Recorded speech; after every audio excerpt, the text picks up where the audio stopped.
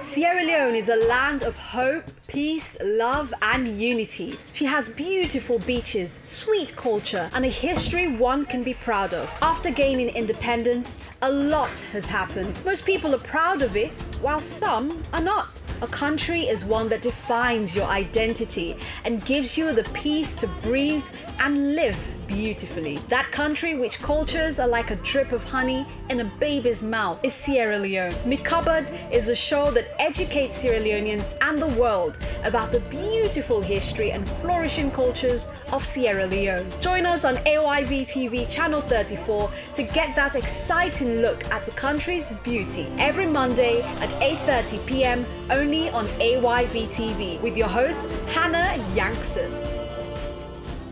It's 2021 and welcome to season 2 of Me Cupboard with a lot of exciting culture and Sierra Leone history to talk about. Now, in 1872, there were numbers of early proposals for railway in the British colony of Sierra Leone. However, it was finally established in 1895 and started its services to the province in 1898. It served the country till 1975 until it was finally closed. This led to the opening of the Sierra Leone Railway Museum besides our clientele. There are a lot of things to unfold on today's episode of Me Cupboard. Join me, Annie Yankson, as we open the cupboard. Let's go and check it out.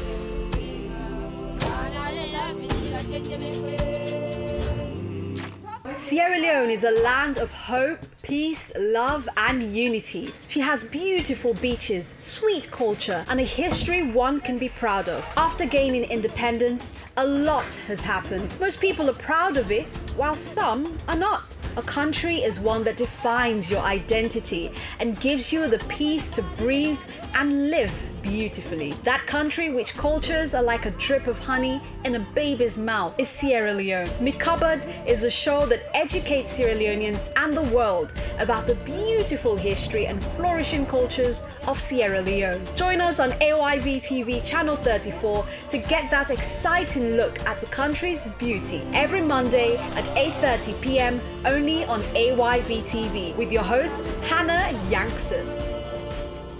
Railway in Sierra Leone came into existence in 1895 and started its first passenger train service in 1898. It was an easy means of transportation that served the country till 1975.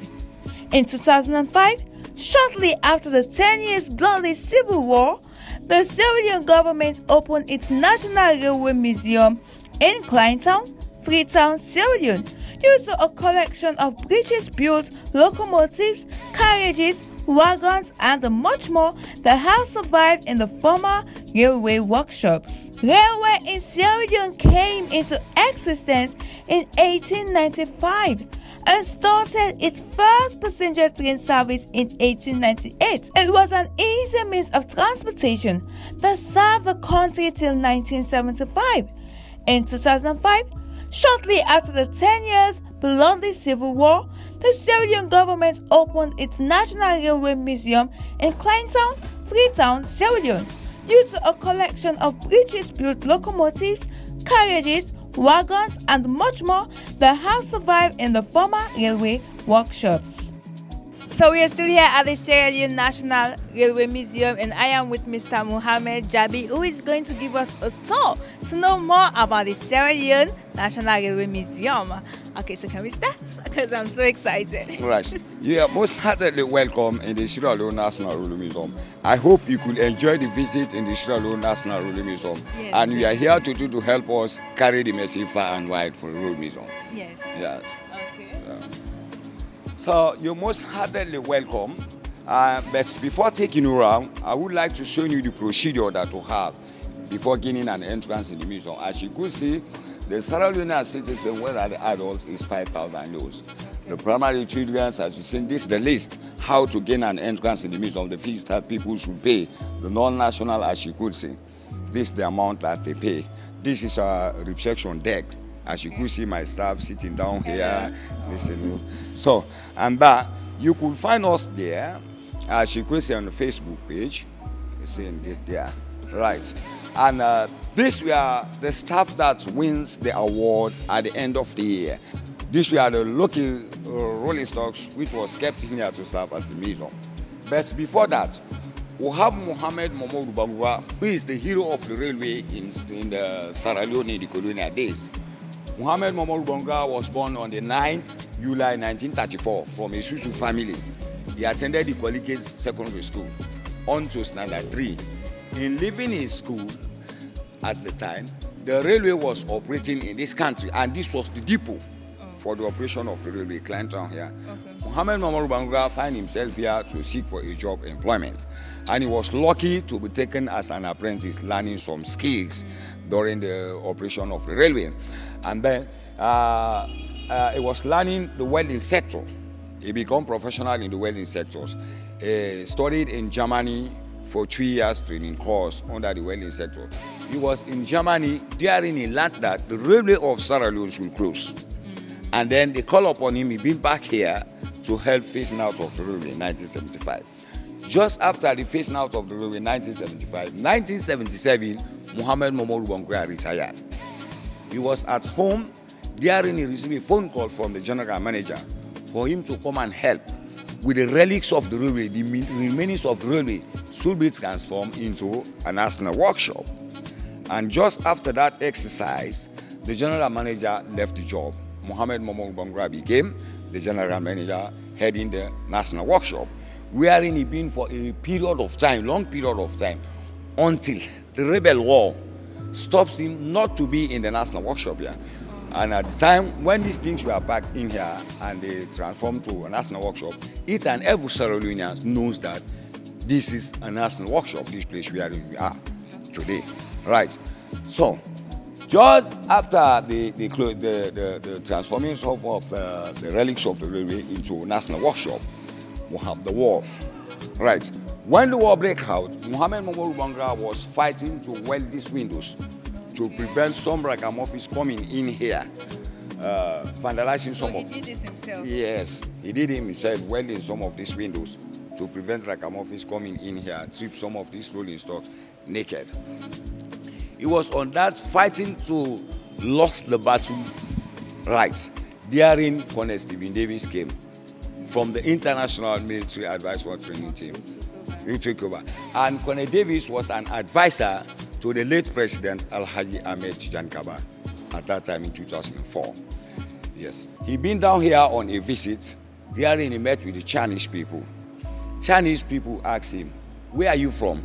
Are you here to take the trains away?" During Colonel Davis said, "Oh my God, where are they?" Said. So a Chinese guy accompanying Colonel Davis from up there, coming down here, he saw that big Garage engine, which is a powerful engine which was converted later on here with Mohammed Momodu Bangura. But when going along the tour, I will show you how. Okay. So on me coming down here, I saw some of this carriage. And then went straight to His Excellency Alhaji Ahmed Tijan Kaba, explaining to him how these things are very important and we are kept in here to serve as a museum. So he wants to take the responsibility of bringing this up as a museum. They are in Oloki, we met with Colonel Davis to do the restoration of these rolling stocks as you will see them. Okay, so but when going along, yes, this is Mohammed Momodu Bangura, the hero of the railway, yes, okay. The image. We lost him in 2016 at the old age of 83 years, as you could see here. So not to be forgotten as the hero, yes, as you could see him here. He even studied in England for a month, visiting, and that will be able to upkeep this museum, as you could see. This is his photo here, wherein he won the order of Rokel during the past government, as you could see him here. Okay? So, and this is the beginning of the museum. Okay. When the railway closed 1975, these were the lucky rolling stocks which was kept in here to serve as a museum. When we came in 2004, before doing anything, we took some photos of how met this rolling stock in here, in a crackers form, as you can see how damaged it was when they were kept in here. You know, during the war, this was a displaced camp. 10,000 displaced was occupying in some of these buildings, and they were having access of coming in here, strip some of these things naked. So, yeah. So it was then painted and rebuilt again? Yes, yes. When going along the tour, you could see how we go about it when we've been here in 2004. The wonderful Colonel that sets up the team, Steve Davis, that we've been saying. As you could see, this is the restoration team in 2004. Okay. Just after the restoration in 2004, in 2005, the museum was officially opening to the public. It was an occasion attended with the President of the Republic of Sierra Leone, Alhaji Ahmed Tijan Kaba, and a director at the National Railway Museum in North Yorkshire, as you can see them here. You can see this is the director at North Yorkshire in London. Yes. This is the late President, Alhaji Ahmed Tijan Kaba, as you can see him here. And this is Steve, the founder of the museum. So, here, this is how we met them, in a crackers form. As you could see how they are, how dirty they are, as you've seen. And that some of these coaches that you've seen here, you are built for certain people in the colonial days. Okay. Let's just have a look quickly at the general manager's coat, which was built 1915 for the use of the general managers in the colonial days during the operation of the railway, right? So I heard there, when we there, we entered in here. That was a coach built for the governors in those days, since 1930. But when we've been there, we gain an entrance, we will see there's a lock area we they used in those days when they were traveling. This is the team that been in UK for a month visit, and that they'll be able to upkeep this museum. This is the places where they visit in UK. As you could see, some of the photos of the staff who've been in UK. And today, we'll have friends from different countries. Friends of the museum, which was led by the UK people, right, all over the world.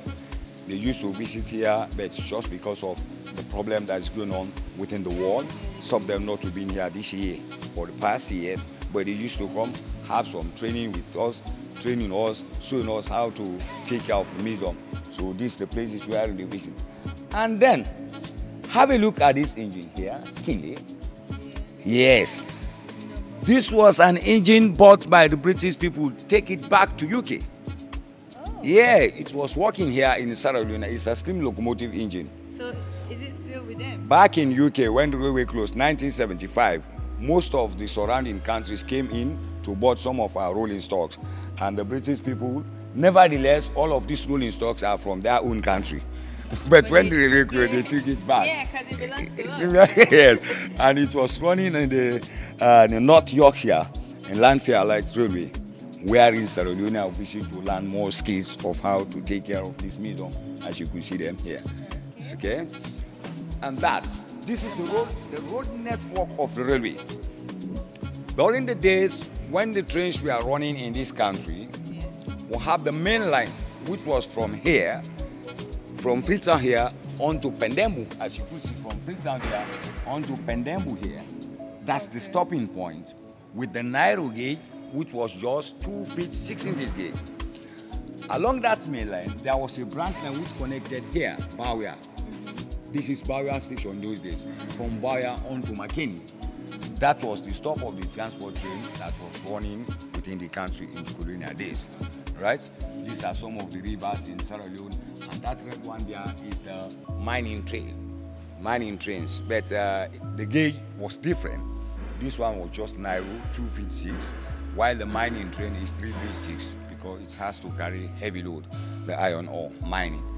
Okay. So this is how the railway built. As you can see some photos here. Have a look. How people were using it. How beautiful it was. Oh my God. You could have a look here how the city looks like before.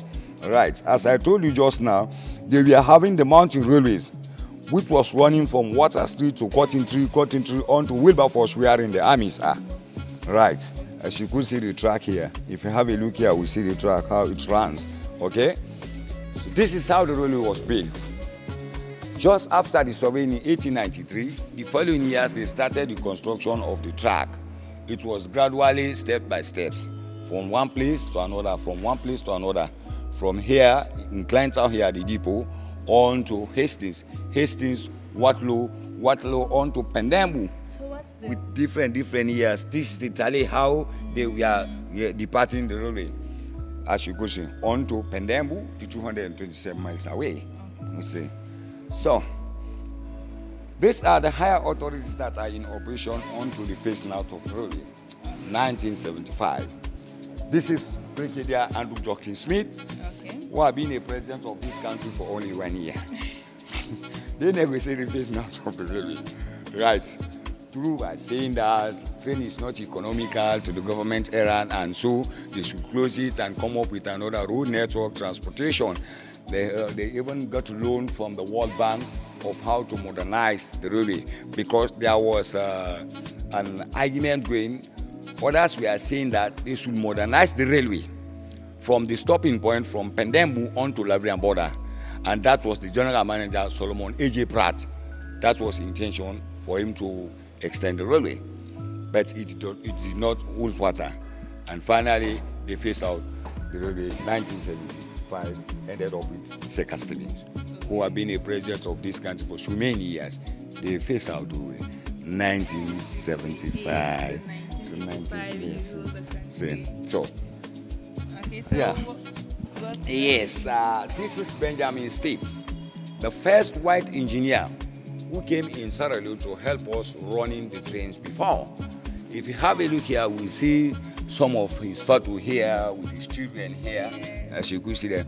But I'm so sorry, when they closed the railway in 1975, with the remainings of the railway, today this depot has been divided into different categories. Now have the Chinese inside here, we have the government side wherein you are now, and the Indians. And that it is very difficult to identify some of these buildings, like this building here, some of these buildings within here, they have been modernized, as you can see. Wherein Benjamin Steve, the engineer, was living. they also reside around. Yeah, was living with his family. Okay? Which is the governor's court. Okay. Yes. This court was built for the visit of the Queen, followed independence in 1961. Queen Elizabeth II. Yeah, Queen Elizabeth II, but she never used the means. And today, you are the Queen of Sierra Leone. You can come in now. My crown. Come in with your crown, come in. Yes. Yeah, you are here to bring in the trains back. Yes. In this country. You could see the photo of the Queen during our visit in Sierra Leone, 1961. And this is our first Prime Minister, Sir Milton Magai. Yeah. And the pictures here, independent. And we have another picture here, which tells us about the Queen How she looks in now. 2016. Imagine. I wonder how I will look when I get old. You will be 100 years old. The Queen is 90 something, I think, now. Yes, the husband, the prince, as you could see. She's beautiful. Yeah. So can we go in? Yeah, and we can see? go in there. The green, white, and blue flag. Yes, the and green, white, and blue British flag. representing Sierra Leone. And there's the balcony wherein the Queen should have stand. If she should have used this means, it's here that she should have stand and wave to people. Yeah. And seen some important objects of the country. I don't know if my brother would be able to be down there and take a photo waving to Hello. Sierra Leone. Hello. You're watching me covered. Bringing the trains back in this country. Okay. But never mind, the coach was built for the visit of the Queen, but she did not use it. Okay. Yeah, she did not use it. So this is how we met it. This carpet we have spread. This was the carpet which the coach was having before. Yes, for the Queen. Okay. Yeah. So I'm the queen now. Yeah, you are the Queen now. Wow. Right. Now, if you have a look at some of the sump oil which was on it since the day it was operating and on to the closing of the railway, Still there. still good, my sister. Listen, just few part of this engine missing. Listen. It's still here. So, if possibility should have arrived for us to start this engine and do some exhibition at the end of the month, when school children pay visit or whatever people pay visit, put it on the track, go around this building like mini I'm not trains. gonna wash my hands. So let's have a look at the driver's cabin here. Will you be able to go up there? Yes. Well, you can go up and drive the Salon trains. So, Oh wow. yeah, so this is the driving cabin. See? These are the gear positions. You drive the train, you apply the gear, you apply the brake. This is the starting point here. Here. Yes. When this engine has a trip, the driver will be in here and have a look at some of these gauges if the engine is ready to move. And then we'll start it here. And then keep on playing with these gears. As you can see, this is the vacuum brake. So they will stand, right? Or No, they no, don't this is the seat. Okay. This is Let it. me see. Yeah, don't have a seat. This Be is it. careful, it's not so good now. When driving And the you'll train. be like, Yeah, this is the brake. yeah. Yeah, this is the brake. If you want to stop the train, you apply it. Oh. Then, yes. And this is the toolbox. Look how heavy it is. I know. Heavy. And we could even find the coal here. The coal they used before. Oh. Hard coal. See? Hard coal, like a stone. I thought it was a stone. It's not a stone. So, this is Okay. careful, please be careful. The queen.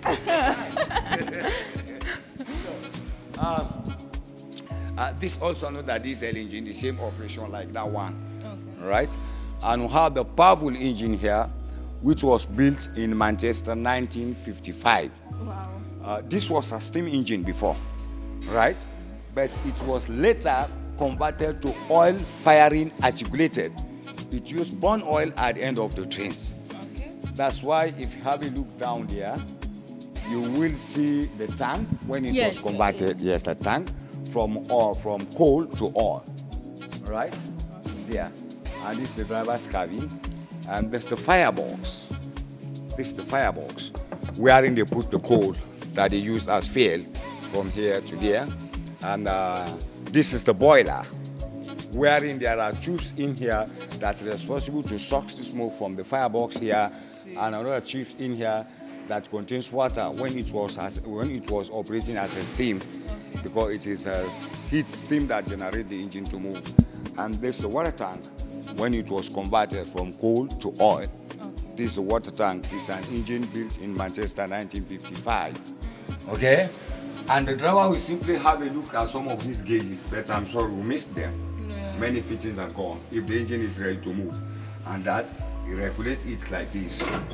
By regulating it, heat will travel, goes down to the steam box. In the steam box, there are pistons in there which connected with the driving rod. By the force that the steam gives into the steam box, but I'm sorry, many fittings are gone. This is a brake. This is a vacuum brake. This is the gear position, throttle, as you see. Okay? Yeah. So- So even two people can do it like this. Yes. And also we mix the seats here. Yeah. Yes, we mix the It's seats. been a while. Yes. And here was a blower before, a blower like a horn. Okay? Yeah. Right. So we'll have the inspector's car here. Oh, Yes. This was for the inspectors to tour the rail. okay. Having a look at the rail, it was a diesel engine before, driving both sides. As you could see, the foot pedal going this way and this way. I think it's the most fastest means during the days of the railway. As you see the foot pedal there, also down there, we see it was for the mechanic there. So Since the opening of the Sierra Leone National Railway Museum, numbers of significant amounts of archival materials like documents, tickets, photographs, wagon label, and much more were found. The development of the Railway Museum archive will give meaning to the rolling stock collection and will help the nation to rediscover and understand a large part of its history.